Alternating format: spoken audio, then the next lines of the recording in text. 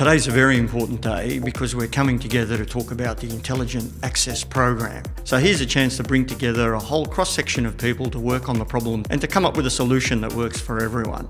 Our focus for today is really on improving productivity while managing vulnerable assets. Topics like these are particularly complicated because there's so many people involved in them that we've had to respond to that in terms of the design of the day. I'm really excited about the diverse range of stakeholders we have. We have government, road operators and managers, transport operators, technology providers, innovative thought leaders and regulatory bodies all here together.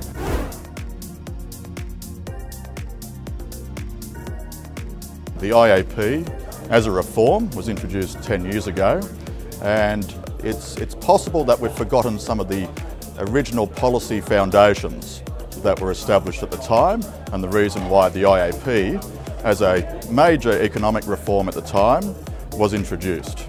If we walk away today with a better understanding of what those original principles were and whether those principles still hold, I think we'll have a better success in moving forward and managing this tension between productivity, safety and asset management. I'd really like to get more clarity around access conditions in New South Wales. I'd like to be able to see alternatives to IAP and the way that we can access local road networks. Last mile and first mile access is a big key for us. Something that I think it would be great for us to get out of today from a Microsoft perspective is to work on a pilot program with one of the transport providers that we've met with today on a connected vehicles proof of concept. Hopefully the trials incorporate the use of people's own telematics that they've got on board already, and we can see what the positives are there compared to what we currently have with the IAP. From Boral's perspective, everything's about data at the moment, and this looked like a great opportunity to see what data's out there, see what the different players are, see where we can get more data from,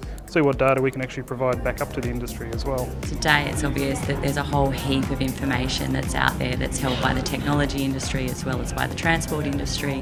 I think the challenge is to go to the breadth of information that's out there, as well as agreeing across different sectors and different interests what information is of most value.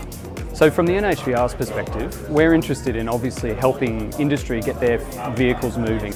We'd like to see the elimination of the need for things like permits as a last resort and actually utilise the telematics data that's being collected on a daily basis by operators already. IAP is obviously really important to us, but looking to the future, heavy vehicle, in-vehicle telematics is absolutely the way to go, and so I'm really keen to see where the journey is going to take us.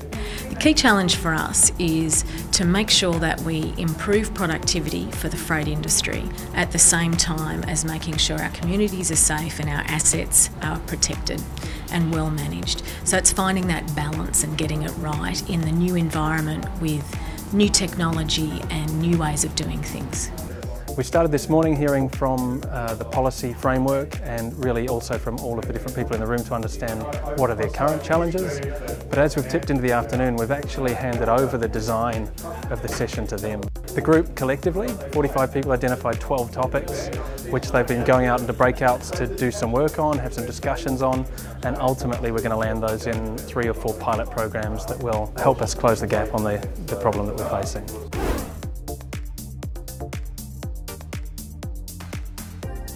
Well, I think what you achieved today is you brought the industry together and made them realise that data is king.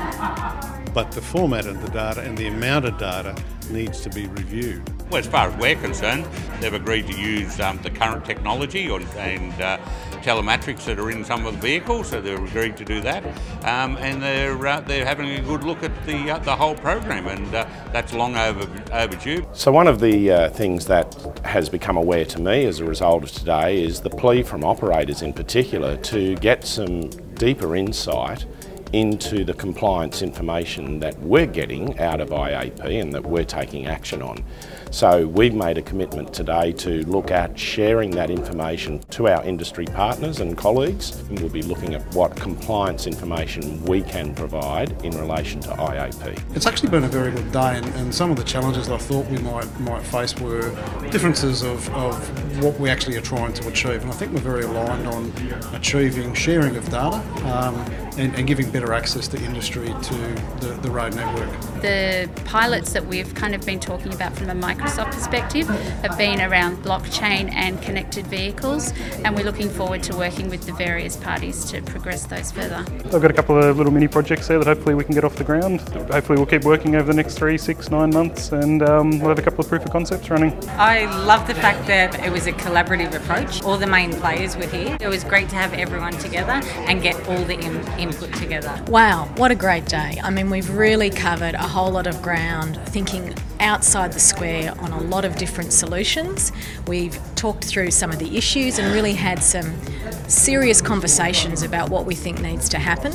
So I think now we're about what we can trial, and we've got some really strong ideas for some pilots that I really want to see us develop up and put out into the field to extend and move us forward in this space.